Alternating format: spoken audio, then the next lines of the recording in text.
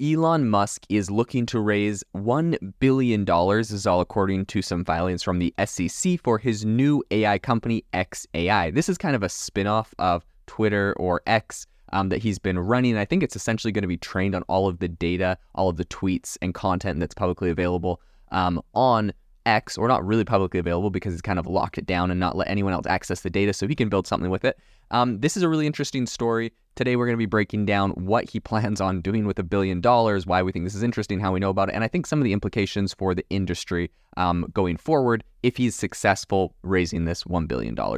If you're interested in investing in an early stage startup, my company AIbox has just launched its crowdfunding campaign. Yesterday, we raised an additional over $10,000 for it on Republic. We've raised over $275,000. We have around 3 months left of the campaign, and we're going to be raising up to $1.2 million over that time period. So if you're interested, I'll leave a link in the description to republic.com/AI-box. We're essentially building a no-code AI app builder and marketplace. So this is the project I probably am the most excited about in the AI space today.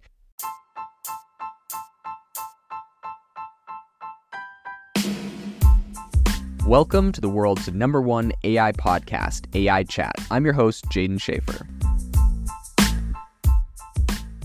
Have you ever wanted to start your own podcast? I record and publish podcasts on a platform called Spotify for Podcasters, and I absolutely love it. Essentially, you can upload from your phone or computer, and it distributes to every platform that plays podcasts. They support video podcasts, and you can make money on the platform with ads or even podcast subscriptions, something that has made my life so much easier as a podcaster. So if you're interested, I highly recommend you give it a try. You can download the Spotify for Podcast app, or go to spotify.com/podcasters to get started on your podcast today. So the big headline here is that Elon Musk's latest venture, which is X.AI, is making headlines. They have essentially filed with the SEC the required paperwork to raise $1 billion in funding for this new AI startup. Now, I think this is kind of interesting. Of course, Elon Musk, he runs Tesla and SpaceX, and now Twitter, which he's changed the name to X. Essentially what's happening here, and I think the main product here is their chatbot, which is called Grok. They built this thing. I think they spun it up in like 3 months of training. So they put together a team and put this thing out very quickly. So in this new fundraising round, apparently they have already raised or got, commitments from $135 million from a bunch of undisclosed investors. And of course, Grok, their main, attraction here, it is a ChatGPT, Google Bard, Anthropic Claude kind of competitor. It's described as having a quote-unquote rebellious streak, and it's designed to essentially tackle some more, sketchy questions. Essentially, I think it's just going to answer any questions, whereas OpenAI is going to say something like, hey, I'm not allowed to talk about X, Y, and Z topics, and I think they were trying to, be able to answer anything. So, in their demo, they asked it how to make cocaine, and it gave them the recipe and said, you probably shouldn't make it, but this is how you do it, right? So that's, an example of what this thing can do. In any case, I think despite being in development for only 2 or 3 months, it has a couple things that I think are going to make it successful in a lot of different circles. Number one, real-time internet knowledge, which I think is really, really big. So something that, OpenAI used to have was an API to Twitter. And then when Elon bought it, he cut it off. Elon and OpenAI have their own history, yada, yada. But I think what's interesting here is Twitter technically, or Twitter really is, or X is the place where news breaks. A company will put out a statement on Twitter before it gets to anyone else. Maybe they'll put it out at the same time they do a press release or contact the press. And so if the most up-to-date information is being reported on Twitter, that's where things happen the fastest. And then, the next day there's going to be a bunch of news articles about it and a bunch of YouTube videos and the rest of it. But I think what's really interesting is Grok, by being tied straight into this, is going to have literal real-time, not just what's in the news today, but before the news gets it. As soon as the information is publicly available, it's on Twitter and it's going to be there. And I think, a big part of this is obviously it's a lot easier to make a tweet than it is to write an entire article or to make an entire video, yada, yada. So it has all of its reasons why I think that's the case. But in any case, I think this is going to be very interesting because OpenAI, of course, when they made their big update at the developer day, they're like, guess what? Now, you can get information on like ChatGPT that was from like April this year instead of being like 2021, which it was before. And it's like, okay, cool, April, but like tons of stuff has happened since. And like if something's happening right now, wouldn't it be awesome to know? So I think that's where Grok is going to really excel, is being able to give you information like as it happens today. Like you go on there and say, what's the biggest story in AI today? And it's going to be able to say, well, Sam Altman just texted X, Y, and Z 3 minutes ago, and he said this, and this is what these people have responded, and this is the overall market sentiment on that. Like it's going to be very, very dialed into information as it plays out. So I think that's going to be essentially its strength. So Elon Musk's history with AI, I think, is really notable. Of course, everyone knows he co-founded OpenAI back in 2015 and then left the board in 2018. He said it was because, he had some conflicts of interest with what Tesla was doing with AI, but I think he kind of, I think he just had some beef or difficulties with Sam Altman and maybe the rest of the board and where they wanted to take the company. He funded it originally to be a nonprofit and they changed it to a for-profit, whatever. There's that whole thing. In any case, I think going after this $1 billion round of funding that they're doing right now is not like a very easy task in today's market. Even Musk, who is obviously, a prolific entrepreneur and has done a lot of successful companies, but I do think that it's going to be possible for him. Obviously, he was able to raise $40 billion. I had to sell a lot of shares of Tesla, but he was able to raise $40 billion for his acquisition of Twitter. So I think what's really interesting, though, is this whole SEC filing they've recently done hinted at a quote-unquote binding and enforceable agreement for the sale of the remaining shares, which I think is kind of suggesting that X.AI might have secured the total amount that they're looking for.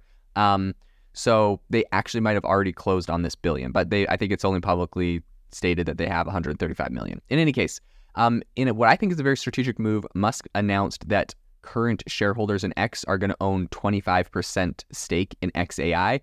This is obviously due to the fact that he got, a ton of his friends, a ton of his buddies to come in and buy Twitter for $40 billion with him, right? He didn't put that wasn't all his own money. I'm sure he sold a lot of Tesla shares, but in fact, I heard that every person that bought Tesla shares last year was just like eating all the shares that he sold for his Twitter acquisition, or I think this year. But in any case, I think it's, a big part of this is that when he bought Twitter, it went down from like a $40 billion valuation to like a $20 billion. And now maybe it's at like a $10 billion. I'm not sure where it sits right now.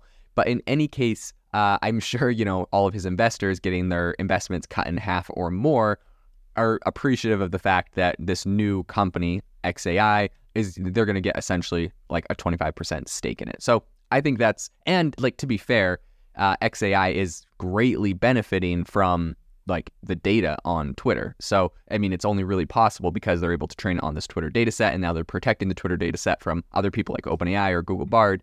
So really they have like this very unique data set. And what's interesting about all of this is typically like, I would say for a lot of companies, maybe even Stack Overflow or others, like when OpenAI already trained on their entire data sets and like OpenAI already trained on Twitter, right? I'd be like, oh, dang, like you cut them off from like new stuff, but really they already trained on like the entire corpus of stuff. It'd be like if Wikipedia said, okay, OpenAI can't access Wikipedia anymore. It's like, okay, that's like not great, but like there's already so much content on there that's evergreen. What I think is cool about Twitter is when they cut off the access to Twitter, like, yes, there's a bunch of old stuff that they could train on for like how to write tweets or how to communicate or write stuff, right? So they get that value out of it. But the up-to-date information is what's valuable about Twitter. So by cutting it off, there's still like a serious value proposition that they're losing out on that Grok will have. So I think that's interesting.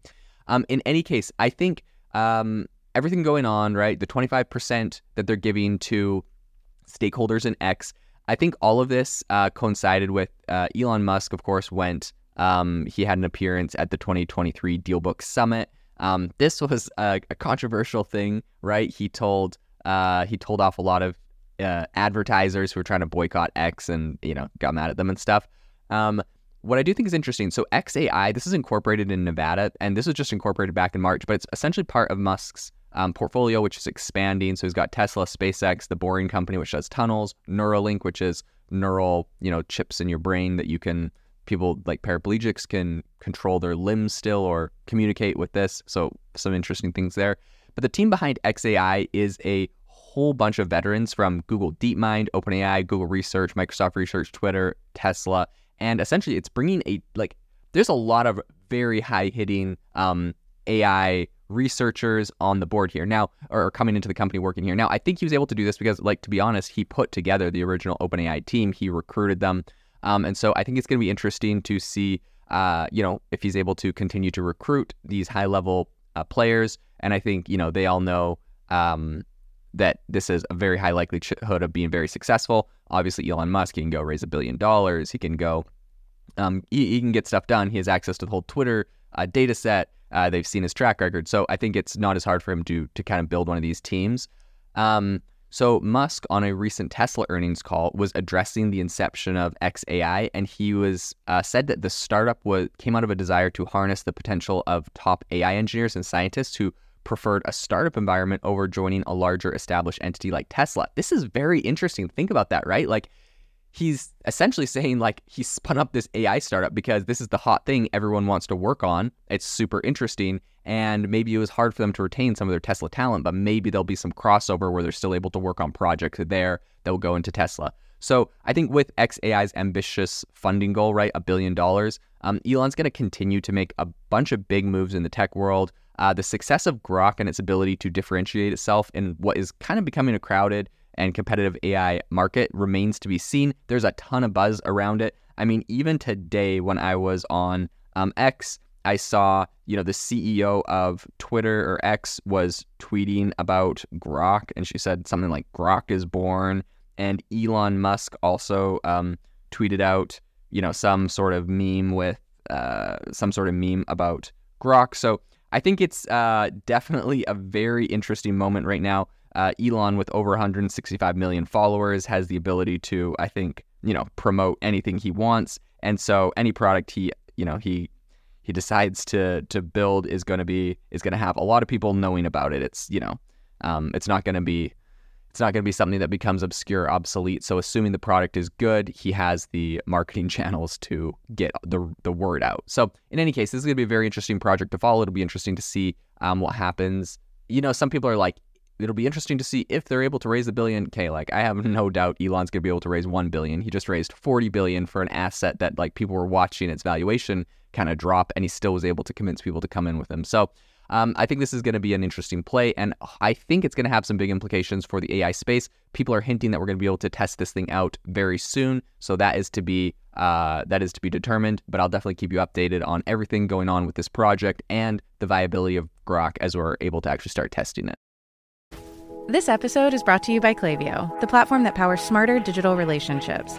With Klaviyo, you can activate all your customer data in real time, connect seamlessly with your customers across all channels, guide your marketing strategy with AI-powered insights, recommendations, and automated assistance, deliver experiences that feel individually designed at scale, and grow your business faster. Power smarter digital relationships with Klaviyo. Learn more at klaviyo.com/Spotify. That's KLAVIYO.com/Spotify. This episode is brought to you by Shopify. That's the sound of switching your business to Shopify, the global commerce platform that supercharges your selling. Harness the best converting checkout and same intuitive features, trusted apps, and powerful analytics used by the world's leading brands. Stop leaving sales on the table. Discover why millions trust Shopify to build, grow, and run their business. Sign up today for your $1 per month trial period at shopify.com/tech23.